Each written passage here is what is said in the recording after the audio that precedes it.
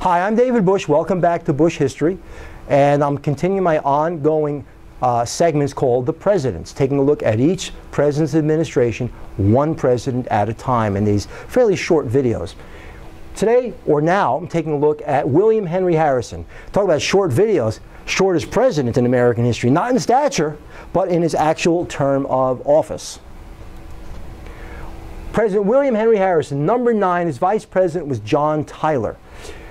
People had had enough of the Democrats and they wanted to change, and their change was to elect a Whig president. Now, if you take a look, his term of office is 1841, and that's just it, 1841. He was president for an amazingly short amount of time because he caught pneumonia and died.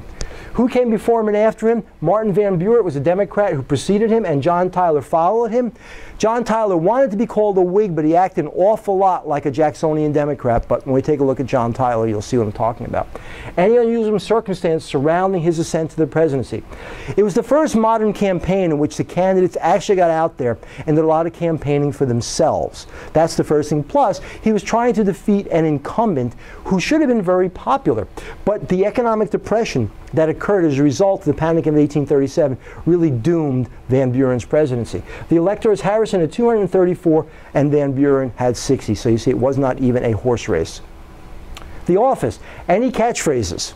Well, one catchphrase was Tippecanoe and Tyler too, referring to the battle in 1811 that preceded the War of 1812, in which William Henry Harrison was the victor in that battle for the United States. And he's also called the hero of Tippecanoe. Well, when he left office, was it by choice, defeat, natural death, assassination, or resignation? Natural death.